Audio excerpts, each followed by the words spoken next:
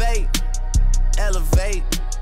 Only obligation is to tell it straight. Welcome to the Elevate Everyday podcast. I'm your host, Jungkie, and I own Fitness Jungkie Training, where we specialize in helping busy professional men get in the best shape of their life while working smarter, not harder.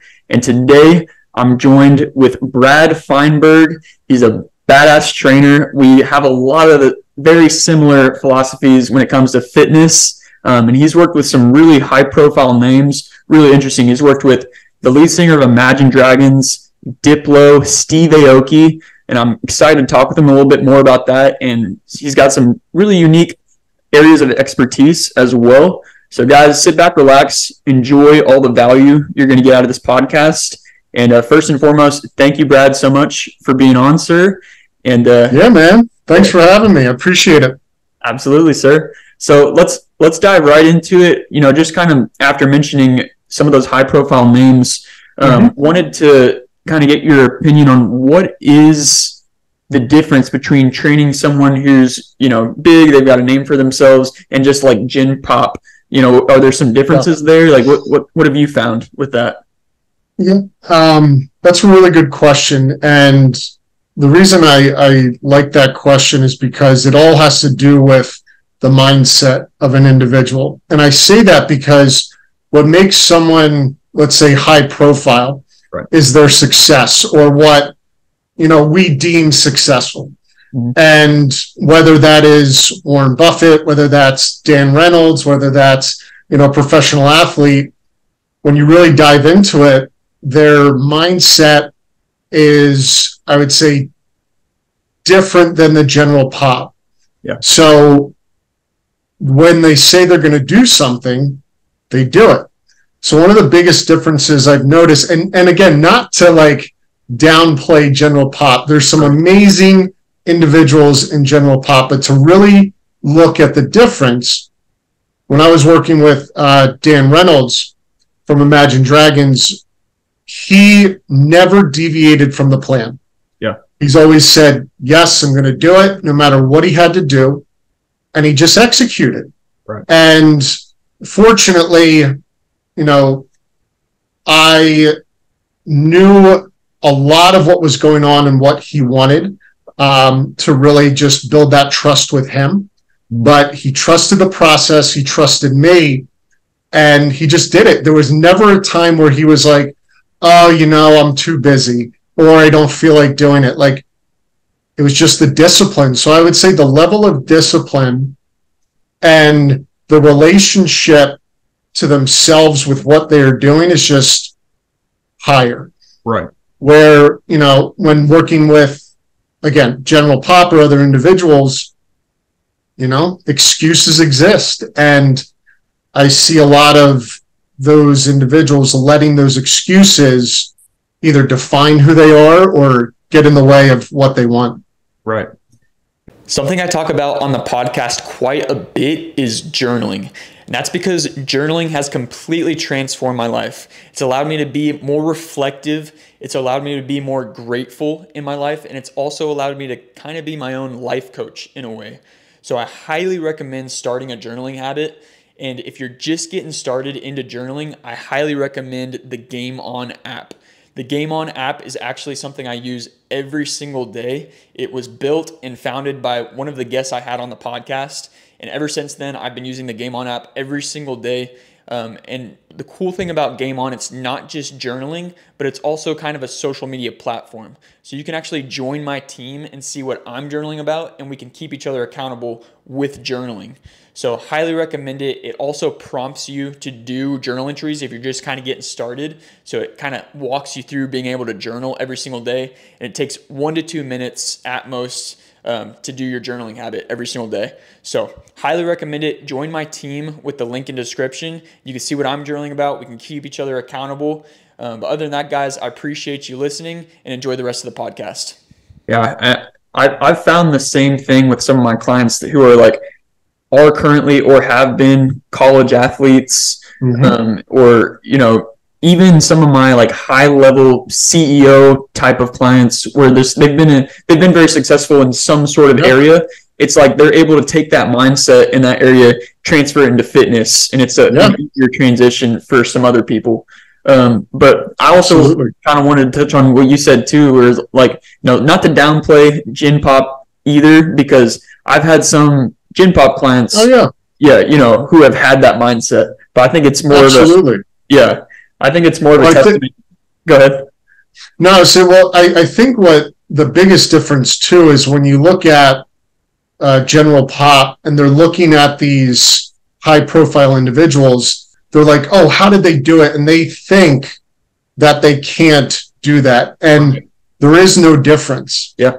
I truly believe that anyone in the Gen Pop or LA Fitness, Lifetime, whatever, doesn't matter the facility, training in your garage, whatever. Yeah. Everyone has that ability to get to that high level in whatever they want to do. For sure. It's just how disciplined can you stay when the storm is always there? Mm-hmm. How disciplined can you be when every single thing life is throwing at you is getting in your way? Are you going to accept that and give up? Right. Or are you going to learn? Are you going to keep pushing forward to become successful? So, and you're right. They're starting off like I've worked with thousands of general pop, and they've have learned to elevate themselves to get to that high level. So anyone can do it. Absolutely. It's just, it's just a decision at the end of the day. Right. Yeah. And I think the difference between kind of what you're saying is those high level individuals, or, these, we'll just call them high performers, have proven to themselves that they can do certain things and reach a certain level no matter what's going on in their life. But I think when gym pop clients, if they can prove to themselves that they can do this by staying on track, like having that trust with themselves and showing themselves that they can stick to something no matter what's going on, then yeah, you're completely right. There's no limit to what they can achieve. 100%. Absolutely. The limit just comes from what they decide.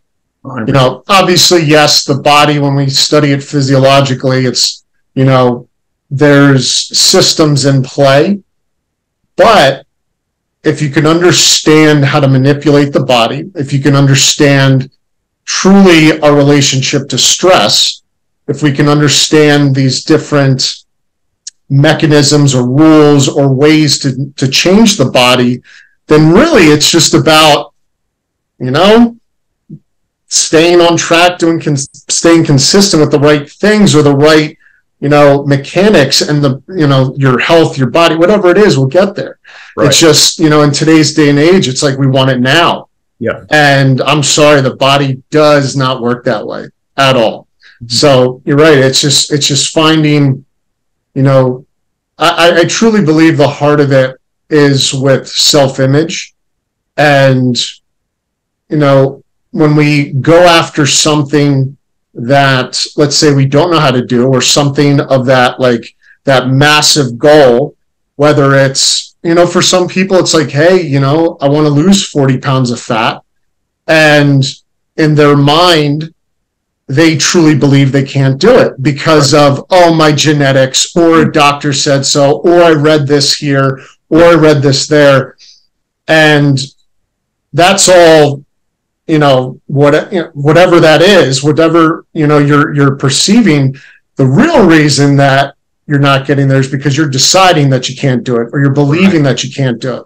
Right. And when you can make that switch, that's when the magic happens. That's when, I truly believe that our body has no limits in that respect. I understand we can't grow wings and fly, but it's also like, what do you perceive as flying? It's like hand gliding, skydiving. So where I'm going with this is, at the end of the day, it's really our perception of the stress, ourselves, and what we want. For sure. And I know that it's not like it's been smooth sailing for you your whole life, Brad. We were talking kind of stuff that we've struggled with before the podcast started recording and everything. I know that you even had some addictions that you struggle with. So how did you go from, being addicted to substances to now being, super fit and healthy, a trainer who's training high profile individuals in everything that you're doing now? What was the switch that was flipped there? Yeah, absolutely. So a little backstory. I went on tour with the Imagine Dragons, and which was one of the most amazing experiences of my life, unbelievable opportunity.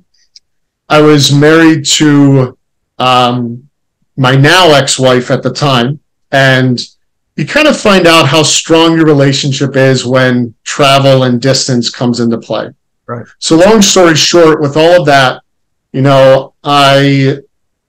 we didn't match. So there was a lot of struggle during that time.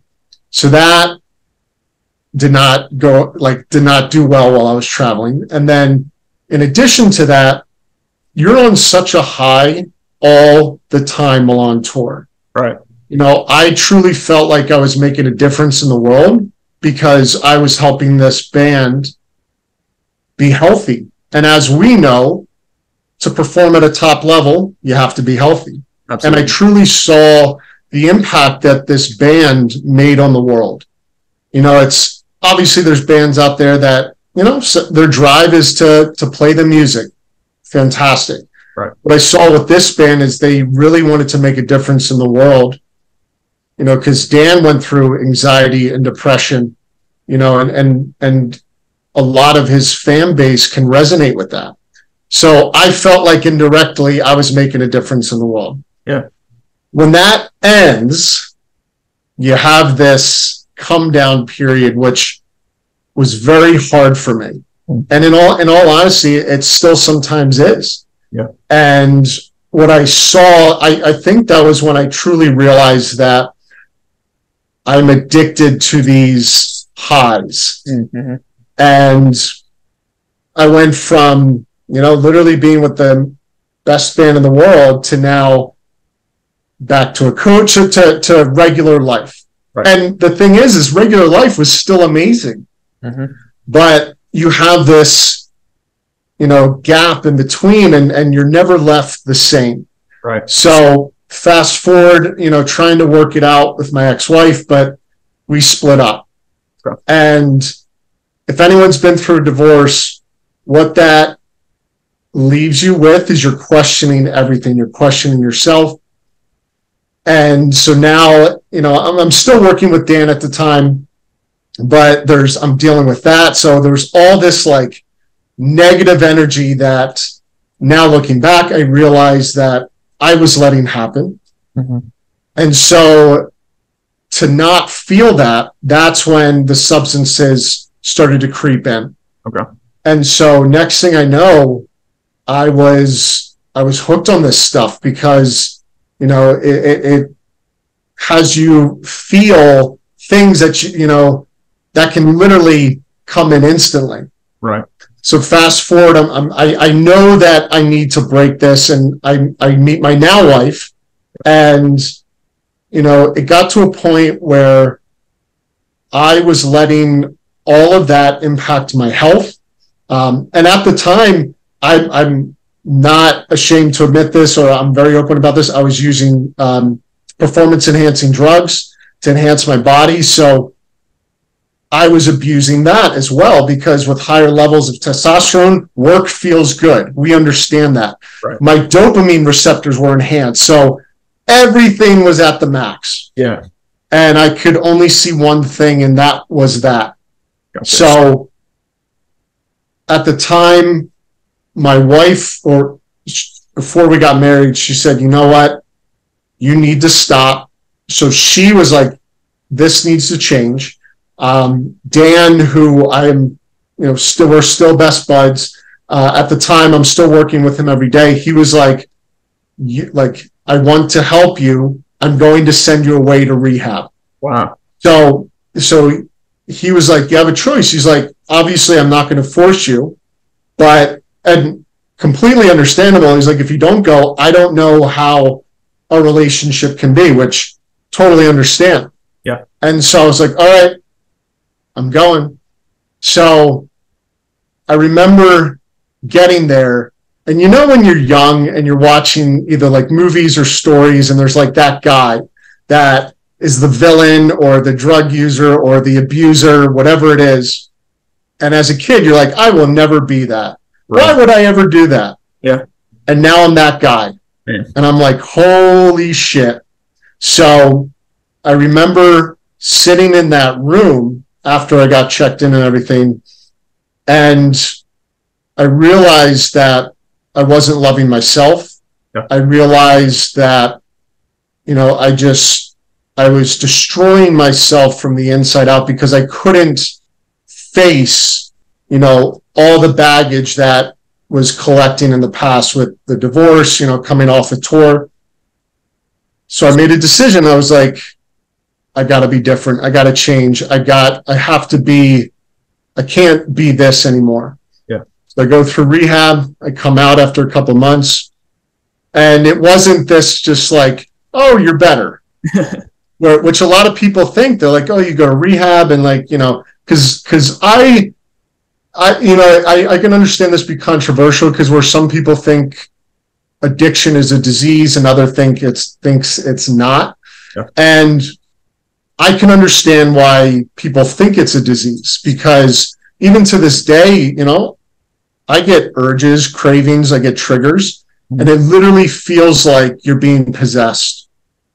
And so learning how to fight that was one of the hardest things I had to do. Yeah. So to fast forward and, you know, going through this now, really, I'm always aware of it, and I'm always on top of it. You know, to know your enemy, you gotta understand your enemy. Mm-hmm. So getting through that is when I really kind of decided I got to pull myself together. And there was just that shift. But at the end of the day, it was because I decided, you know, right. Literally going back to what we were saying before. But that is also what had me pull in, I would say, the last part of my method in my business, which is the mindset. Mm-hmm. And really, so I dove deep into that and just truly trying to understand mindset, loving yourself, perception, but also the neurology of it as well, like understanding dopamine, serotonin, yeah. and these neurotransmitters and hormones that can make or break you. Right. So that was really the turning point in that. So to fast forward now, fortunately, you know, like Dan really helped me, you know, elevate myself from, you know, just being known as, you know, his coach. So I was able to use that to really expand and grow my business. But also just understanding that, you know, this is all in my control. Where a lot of times when, you know, you're in the bottom, you're at rock bottom, or just so much is going on, you feel like you feel like you have a loss of control. Yeah. So started, you know, just really growing my business over time. And I would say this past year is really when I had a catapult, and I owe that to having a support team, never doing it alone, yeah. but also growing this as much as I can. So 100%. That's it, man. Wow, man. Well, I really appreciate you being so vulnerable and honest about everything, yeah. man. I know that people are going to be able to resonate with this. There's going to be so many people that are going to feel more connected to you now after listening to this. And I appreciate you sharing that with us. Of course. Yeah. Well, you know, I think everyone either is either dealing with addiction or, well, let's be real. Our nation, our country is so, like, the amount of anxiety and depression that and there's a lot of factors that play into that. But I would say everyone is either dealing with it or knows someone that is dealing with it. Yeah. And no one teaches you how to handle that. Right. So we either go to get drugs, we either overeat, we either go to get alcohol. Yeah. You know, so I truly believe that every single person in here is either listening or in this country is either dealing with something like that themselves or knows someone that is. 100%. You know, and it's like, I truly believe being, you know, when you look at being a man these days, you know, there's a lot about like controlling your emotions and this, which I agree 100%, but there's also learning how to properly, you know, express those emotions and be vulnerable. Yeah. Whether that's with family, friends, a loved one, and learning to be vulnerable and honest and just own my shit at the end of the day. Like, the only reason I was in that situation was me, no one else. Right. You know, and it's learning how to have a proper escape with exercise, eating right, but also just really acknowledging that emotions, you know, how to embrace them, be aware of them, right. And like you said, you know, be vulnerable with them. And we talked about it a little bit. I've shared with you before the podcast, and I've shared with my audience too in the past about how I've struggled with alcohol in the past, and it affected my relationship that I'm actually luckily still in at this time. But at the time, like it almost, you know, broke the relationship, just how terrible I was, honestly. But yeah, there's a lot of different directions we can go with. There's a lot to unpack with what you just said. Where I'd like to go with it is, and we'll come back to it because there's a few things I want to kind of just put a pin in. Of course. But on the topic of dopamine, because it's something I've been studying a little bit more recently as well. I'm currently reading the Molecule of One. I don't know if you've heard of that book. I have, yeah. Yeah, super interesting. I'm just getting into it, but really seems like it's got me hooked. So on the topic of dopamine, you know, I know you said, you know, you've been on the highs and it's really hard to come down from the lows, and so you've kind of replaced that at the time with substances to try to feel that high, right? And I think a lot of people go through this without realizing it, and I think learning more about how our brains work with dopamine and different reward systems can help you kind of be more aware and how to kind of counteract that.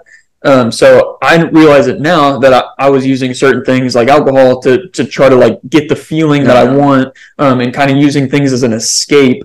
And, you know, even some positive things though I've used my whole life, like exercise, like we talked about, right? But how would you say, like, if you just had to, you know, tell the listeners, you know, try to do this to improve your dopamine levels and don't use it in a harmful way, like, because I think we can either use our own reward systems in a positive way. It can almost be like a superpower, or they can hurt us, you know, if we're doing the wrong things with our dopamine and chemicals in our brain.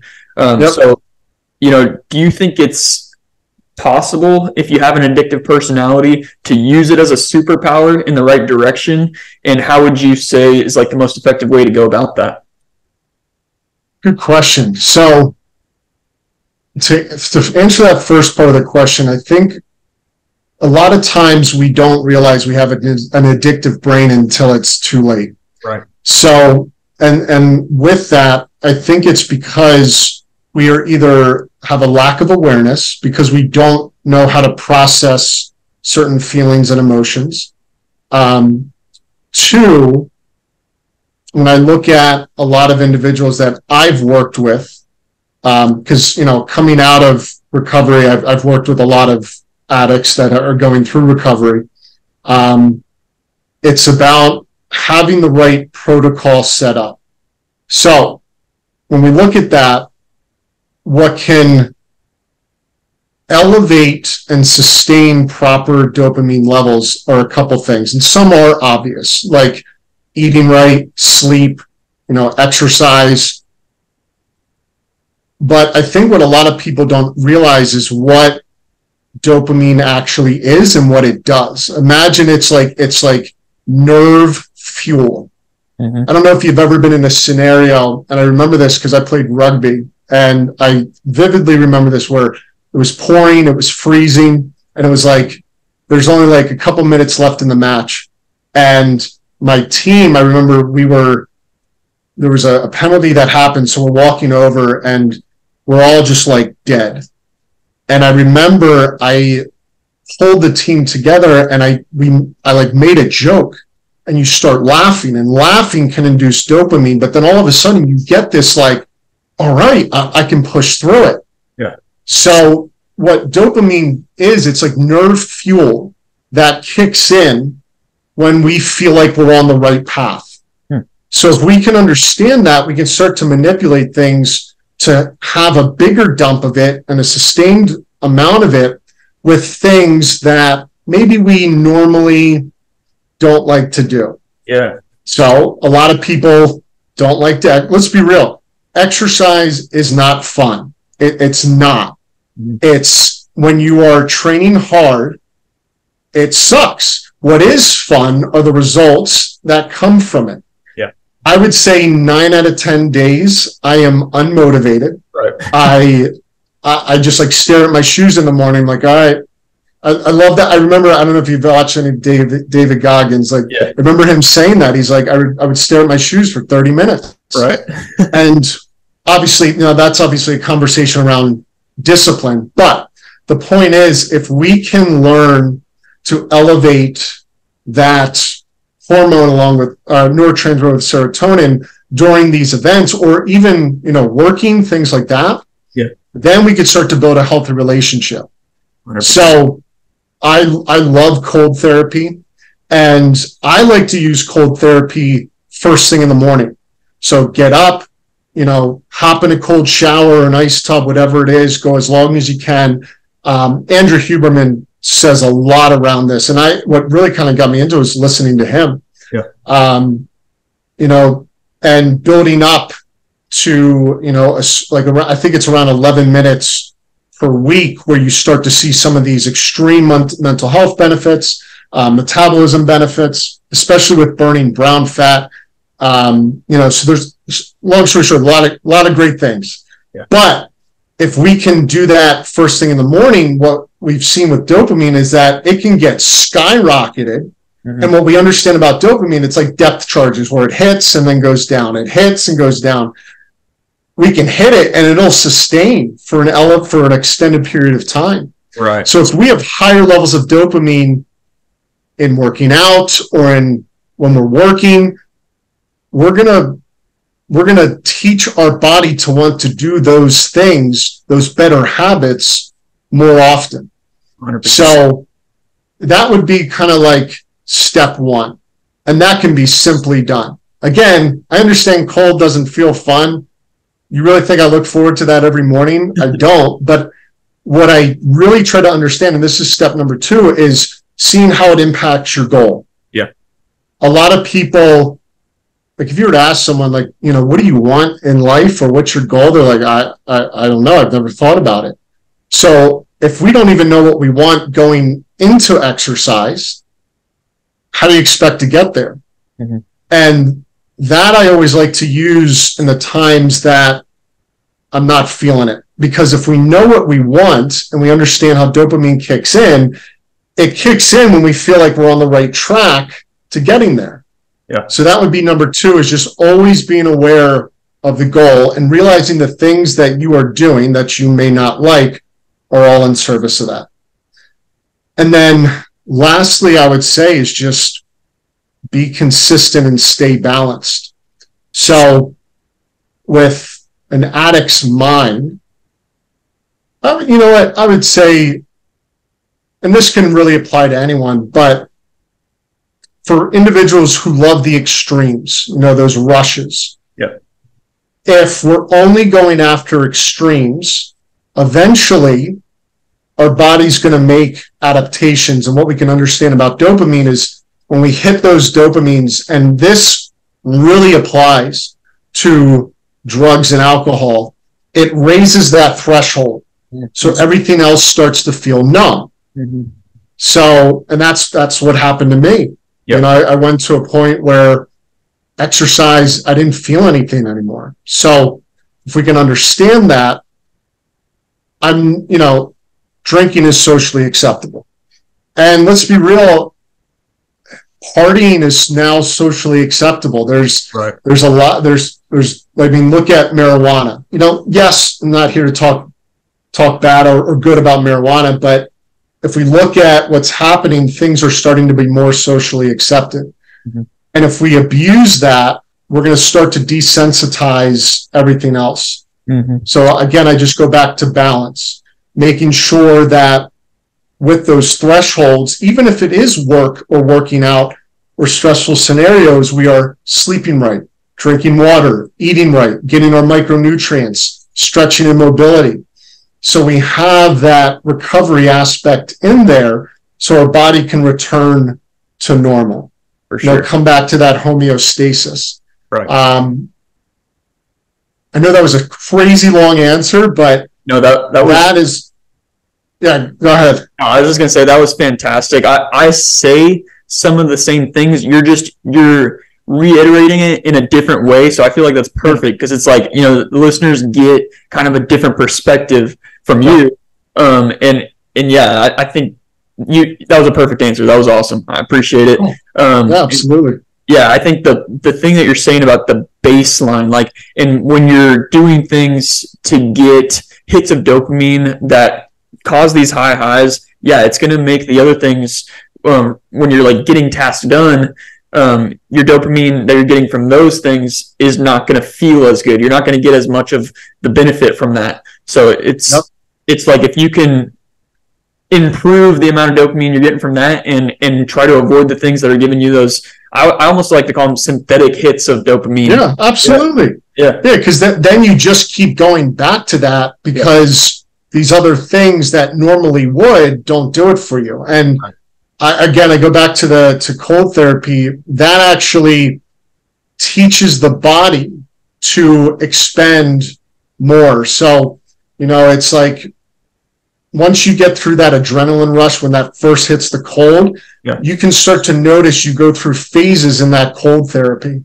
Yeah. And once you do it consistently, cold therapy, don't quote me on the numbers, but I believe if I remember correctly, it can like increase the amount by up to like 400%. I could be wrong on that. And it can extend it for hours. Yeah. So if you're looking at someone who's addicted to, like you said, those synthetic things, right, one of the first things I would do is start implementing that cold therapy in some form or another. And I say that because that's what I do. It's been working for me, and I've learned to love it. So that's awesome. And I think the very powerful point in that is that it doesn't have that crash, right? And that's the biggest difference between some of these things that you can do in a healthy way, because it's going to have that leveled off for a while and you're going to feel the effects instead of just needing, that synthetic dopamine hit over and over, right? So I'm not even sure on the science of this. I'd like to know if things like working and like accomplishing something in work and then also like working out, does that keep it leveled off longer too? Good question. So it's interesting because I don't know if you've ever noticed this, where when you do accomplish something, we tend to have this is better an example with like a college level or a pro athlete, where they've accomplished their career and then they go into depression afterwards. I see where you're going with this. So it can, but what we have to keep in mind is that dopamine goes away when we accomplish something. Yeah. So if we can understand that when we accomplish something, we need to come up with a new goal or keep expanding on that goal. And I've worked with clients where they've lost a lot of weight. Yeah.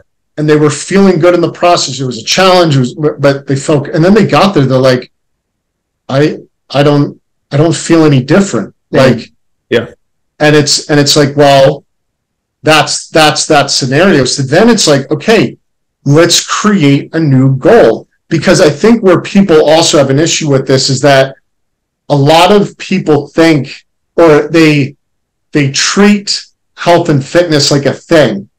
And it's like, oh, I'm going to train for this race and then, mission accomplished. Right. No, health and fitness needs to be right up until the day you die. Mm-hmm. And there's no waiver. There can be different levels of it, of course. But if we can start to look at it that way, I think then it can do what you're talking about, where health and fitness can improve the elevation, and we can start to, really look at every workout or everything that we're doing as to just support those dopamines or everything at a healthy level. 100%. What I wanted to also kind of piggyback off is pretty much the point you made, but what they're saying in this Molecule of One book is it's really, we get even more dopamine in the anticipation of that accomplishment. Yeah. Right. So it's like, it's kind of like, okay, like if it literally something as simple as like, I'm going to go get a donut, right? It's like you're getting more dopamine from the anticipation of going and getting that donut than you are of like the dopamine you get from eating it. So it's super interesting to realize that. And that's something, man, it's great. I feel like I could talk with you for 4 hours on this subject alone. Yeah, we're not even getting to the questions that I have, but no, it is very interesting. And what's cool is there's obviously a lot more info coming out about it, because, the mind there's still so much unexplored about it. So I love this stuff.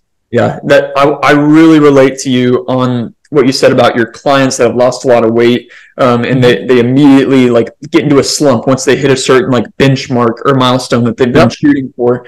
I do a transformation challenge every year in January, and I put up a $2,000 cash prize for the winner. And each year since I started doing that, the winner each time has gone into like a super unmotivated period after they've won and gotten the $2,000 and got, like, I posted on my social media and everything. And so, it's something I've realized now. And so I'm like anticipating that and making sure I'm already coaching them up. Like I'm talking to the winners, like the final 3 already about like, hey, once you do reach this goal, that there's inevitably going to be kind of a valley after such a peak. So just be ready for that. Yeah, so that's something I've realized in my own life too. Like if I accomplish something in business or my own workout goals, I'm like, okay, well, be prepared because you're probably about to go into like a little bit of a slump after this once you reach those goals. It's just super interesting. Most people think once you do reach that, it's like it's all over. You feel great. This is like your life has changed, when really it's almost the opposite. And you need to make sure that you continue to progress and build off of that. So absolutely, man, so cool, man. But yeah, we can move on from the dopamine topic. I feel like that I did not plan to talk about that so much with you, but I feel like we're both very interested. That's awesome. What I wanted to go in with you next, just a complete shift, is what are some of the biggest fitness myths you've seen being advertised in the fitness industry? Because, me and you, I feel like we're both no nonsense, no BS, like giving people the straight facts, but some people are just advertising complete BS these days. So what are some of the biggest myths that you'd like to kind of dispel to the listeners that you see being advertised these days with fitness?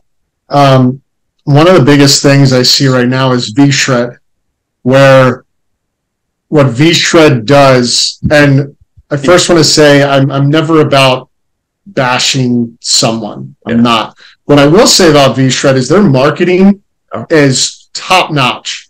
Like I want their marketing team.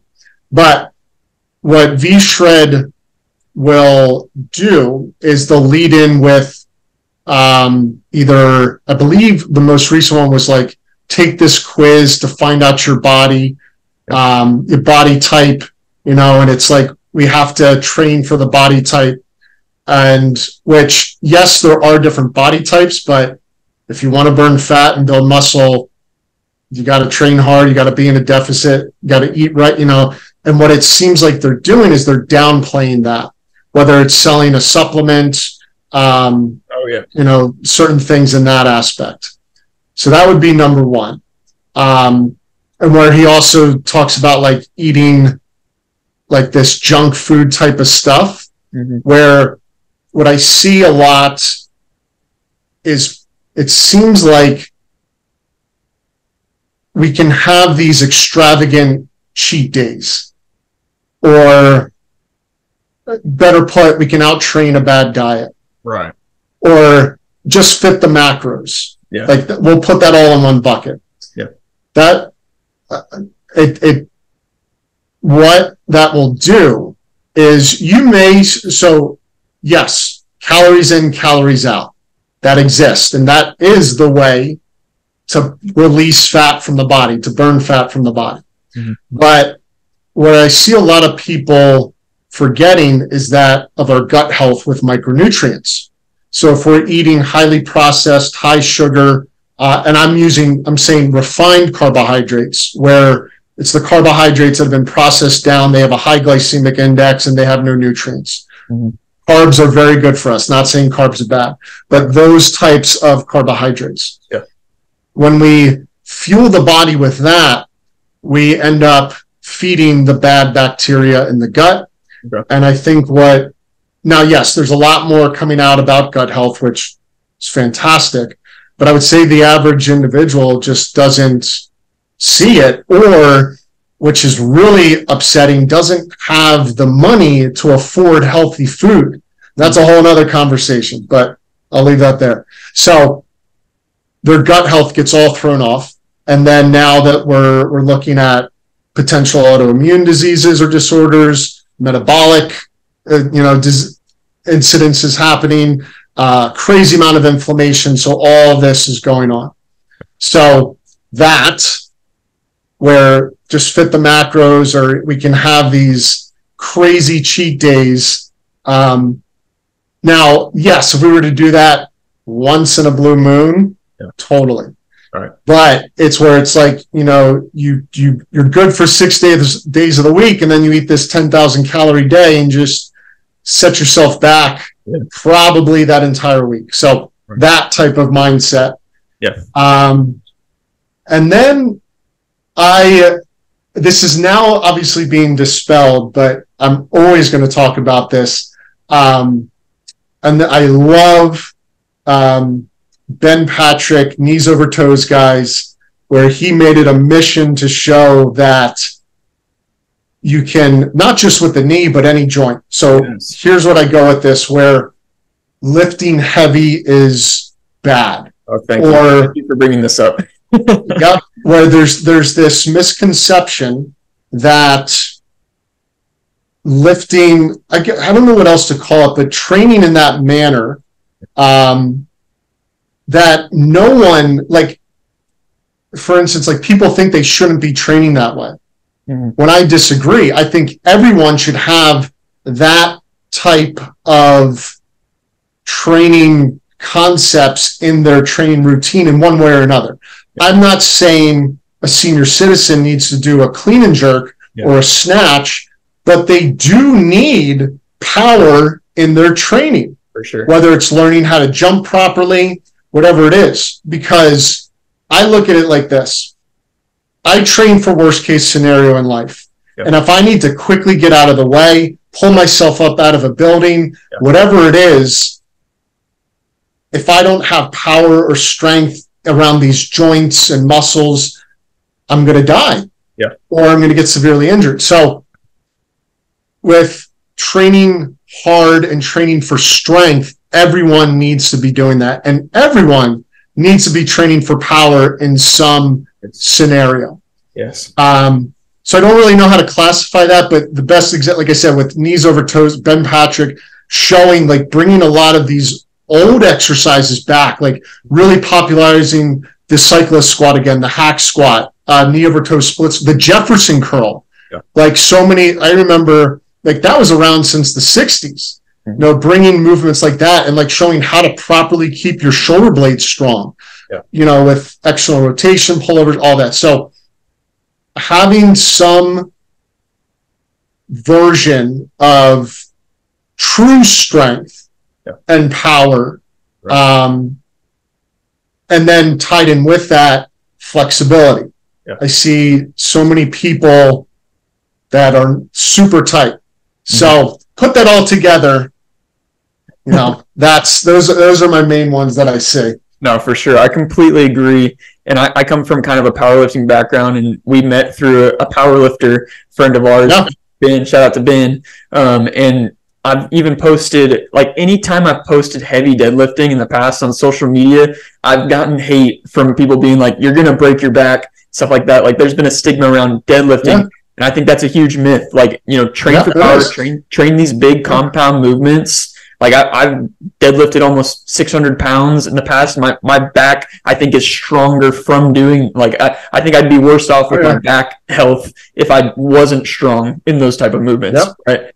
So I completely agree with you there. I want to go back to what you said and kind of touch on carbs in general, because I feel like you probably have a very particular expertise in this area, because I know that you're a type 1 diabetic and you work with special populations on stuff like that, because you can obviously relate.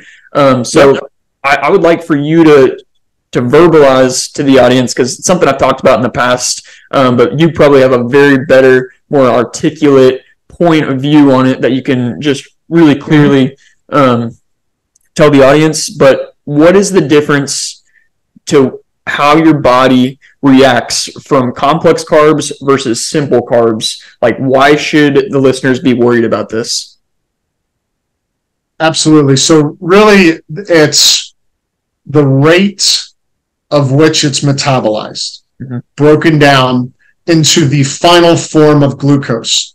So every single carbohydrate on this planet, whether it's a complex, a simple, disaccharide, monosaccharide, whatever it is, its end result is glucose. And the rate of that happening on when it hits the bloodstream, goes through the liver, is what we want to pay attention to. So that is really referring to the glycemic index. So something with a high glycemic index will raise your blood sugar very fast. And for some, it's almost instant, like dextrose. Is as soon, because what we have to understand is carbohydrates is not broken down in the stomach. It's broken down in the tongue and the small intestine. Protein and fat is broken down in the stomach. That's why protein and fat keeps us full. Now, with these foods, when it starts to get metabolized, some of these foods within 30 minutes can raise your blood sugar very high.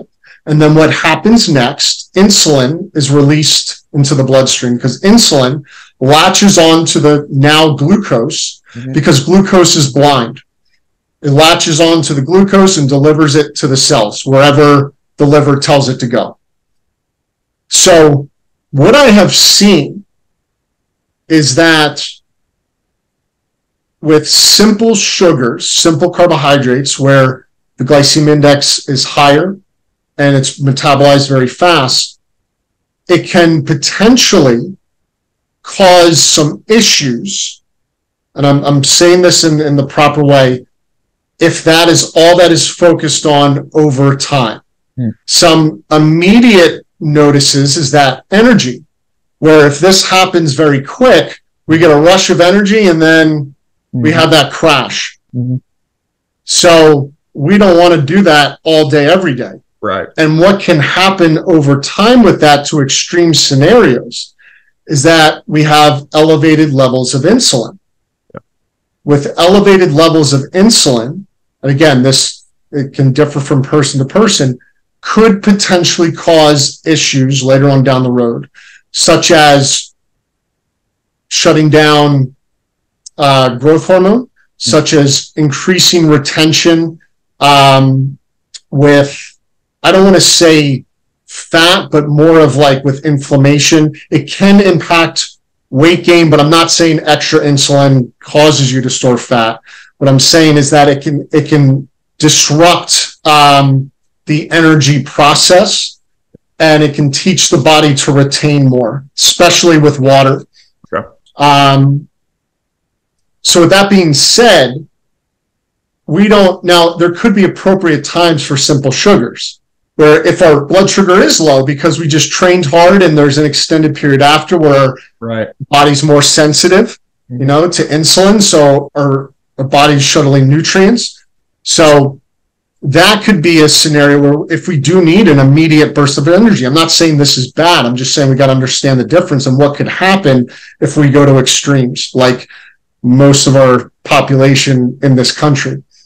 And then complex carbohydrates, which come from fruits and veggies, certain grain products. Not all grains are high glycemic, but certain grains, because of the higher fiber content, our blood sugar does now this, which gives us that sustained energy, has the potential to cause less inflammation, and allows for, what was I going to say? It again, just going back to the energy standpoint, I feel like that's the biggest thing that I want to point out with that, is because so many people are dealing with energy issues. Yeah.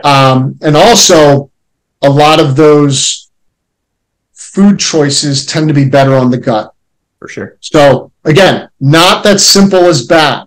Not saying that. I'm just saying that's the impact on the system. And if that's all we're eating, especially coming from added sugars, processed carbohydrates, and highly processed foods, right, that can really impact our blood sugar over time. So I hope that was clear enough to understand. Oh, that was amazing. That was awesome, 100%. And just to kind of reiterate to listeners, I'm going to sum it down, kind of dumb it down for what you said, but it was perfect. But basically, guys, what Brad is saying is, the simple sugars are going to cause you to have that spike and quick decline with your energy that you're getting from that. These complex carbs, I really wanted to hone in on the energy part that you're talking about, because I think that's what a lot of people struggle with. And then with the complex carbs, you're getting that energy and it's more sustained throughout the day. But the simple sugars, wanted to reiterate that part that you're talking about. The one time where it is super beneficial to get those simple sugars in is when you've depleted your glycogen, which is just how your muscles store sugar from a workout. And then also you get the benefit of being able to absorb nutrients better at those times. So perfect what you said, Brad. I really appreciate your really scientific explanation of that. I think that's going to show the listeners how much more beneficial, eating and kind of trying to go towards complex carbs is compared to the simple carbs. And I think it's funny, that conversation kind of paralleled our dopamine conversation, whereas like we talked about quick dopamine hits and quick valleys after getting it from more synthetic or bad sources, compared to the carbs. Usually when you're having these simple carbs, you're getting the peaks and valleys like that. So listeners, I hope you realize that. I think there's kind of a pattern there with those two. So very absolutely. Very cool. Well, Brad, man, I know that we're getting close to an hour already, and I didn't even get to a lot of the questions that I had planned to ask you, but I've really enjoyed our conversation. We'll have to definitely have you back in the future if you're up for it. But so a couple of questions to wrap things up. We'll make this one really simple. What is one thing that you'd like to challenge the listeners to do after listening to this that they can implement in their life right away? Because on the Elevate Everyday podcast, we're all about taking action right after you learn something. So what would you like to challenge listeners to put immediate action on after listening to this podcast? Do the things you don't want to do. And tied in with that, you can literally sit down today, and I'm pulling this from Jordan Peterson, but look at the things that you are doing in your life that, I'm not going to say that have you be stupid. I'm going to say that are getting in the way of what you want. Jordan Peterson says stupid, so I'm not calling anyone stupid. But so look at the things that you are doing today that are not in service of what you want. Take one or two of those and change it. And you can literally do that today. I love that. And I think that sums up a lot of the stuff we talked about previously. So that's awesome. Very cool. And then, I know you said your career is kind of catapulting this year, which is awesome. Like what's next for you? Like what's on the up and up? Like what are you kind of working on? Doing some bigger projects around health retreats, which has always been a passion of mine. Awesome. So really looking to do a week-long health retreat, and really kind of just be like a place where someone can learn and grow about rejuvenation of the body. I'm also going to be getting involved with some TV. So just careful on how much I can say, but there's a show that I'm going to be working on that I will provide some expertise in, which will be super fun. Nice. And some more music artist festivals types of things. So it'll be good. Man, those are some exciting things, man. That's awesome. Yep. That's really cool. Well, sweet. And then I know I follow you on Instagram. I know you got a pretty big platform there. Like, where are you most active? Where can people find you? Yeah, definitely Instagram. And then I'm also creating a community that's free to join. So if you go to the link in my bio, you'll see one of the things in there. It's like join the free community. So those are the two big things that I'm really trying to grow right now. Nice. But yeah, man. Very cool. Guys, check out Brad on Instagram. Join his free community. This man, like I said earlier on, no BS. He's giving you straight facts. All right. So we have got a lot of the same kind of philosophies around fitness, and this has been amazing. Guys, I know you guys got value out of this, but like I said, don't just listen, put this stuff into practice, take action immediately. That's what we're all about on the Elevate Everyday podcast. All right. And thank you, Brad, for being on. Thank you to the listeners. Thank you. Absolutely. For listening. And guys, got expert guests like Brad coming on the podcast every single week. So make sure to like this one. If you got some value out of it, make sure to subscribe for more podcasts and information and expert guests. And I'll see you guys in the next video. And in the meantime, elevate every damn day. Thank you, guys. Thank you, Brad. Of course. Bye. Peace. Elevate. Only obligation is to tell it straight.